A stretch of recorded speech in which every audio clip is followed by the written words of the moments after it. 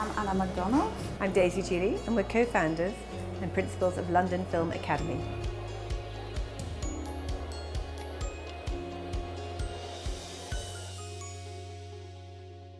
We're so excited to be here today. Today is our 15th anniversary celebration. We're at the BFI, we're watching our graduating films, and we're celebrating 15 years. The London Film Academy is quite special in my view. First of all, it's so international. And secondly, the spirit of working together feels to me stronger than in some of the other film schools where it's very full of rivalry. And people they do collaborate because they have to, but not because they want to. Here it looks like they want to.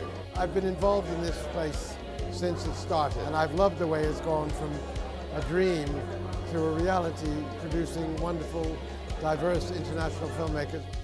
We're super excited that this year Baroness Kidron is not only giving her name, but she's also funding or co-funding in conjunction with us a full scholarship for a female filmmaker.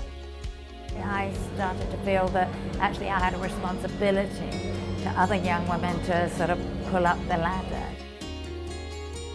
It's an amazing event. There's so many people, and it's so brilliant to see students from past years come back and say hello and hear about what they've been doing. Today's event's been wonderful actually. I mean, clearly the London Film Academy are doing very important things in terms of bringing through a whole new generation of filmmakers and across the field.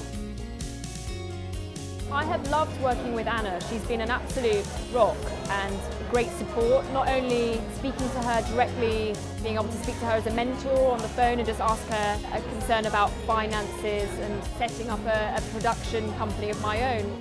I've learned a hell of a lot, met some really amazing people. I'm able to get my hands dirty, actually working with state-of-the-art, world-class facilities.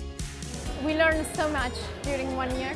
LFA really helped me a lot in my career because even after graduating, they still show full support. For us, it's about giving world-class education, creating world-class filmmakers.